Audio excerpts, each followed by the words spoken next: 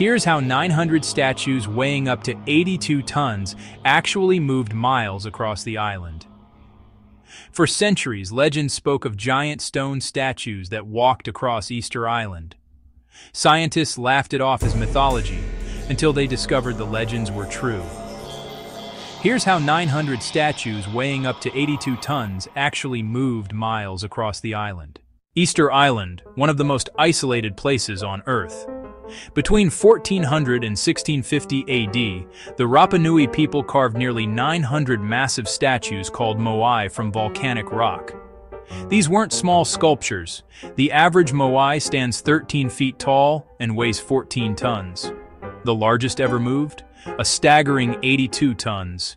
Easter Island, one of the most isolated places on Earth. Between 1400 and 1650 AD, the Rapa Nui people carved nearly 900 massive statues called Moai from volcanic rock. These weren't small sculptures. The average Moai stands 13 feet tall and weighs 14 tons. The largest ever moved? A staggering 82 tons. But here's the mystery.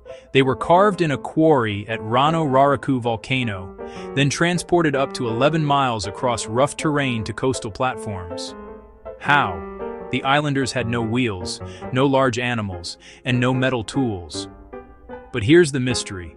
They were carved in a quarry at Rapa volcano, then transported up to 11 miles across rough terrain to coastal platforms. How? The islanders had no wheels, no large animals, and no metal tools. For decades, theories ranged from the practical to the ridiculous.